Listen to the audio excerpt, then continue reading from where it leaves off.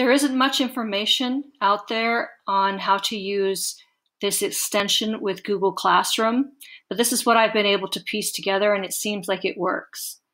You'll notice that in my classroom here, I have previously copied and shared the two breakout group Google Meet addresses. And of course, I got them from my breakout room extension. If I go to my rooms, you'll see that those are the two rooms right here. And here's my main room.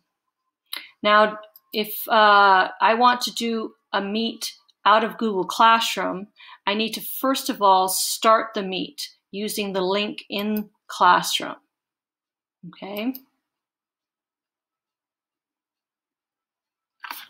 Once I do that and get started, there's no one joined it yet, but that's okay.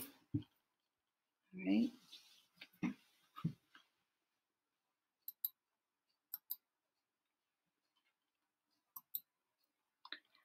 I'm going to go to Start Class with Google Classroom.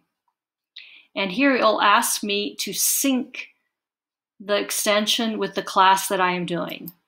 So if I do that, it says success. I've synced it. I say OK. And what's happened then is if I go back to my rooms, my main room here now has become the Google Meet room of my classroom link.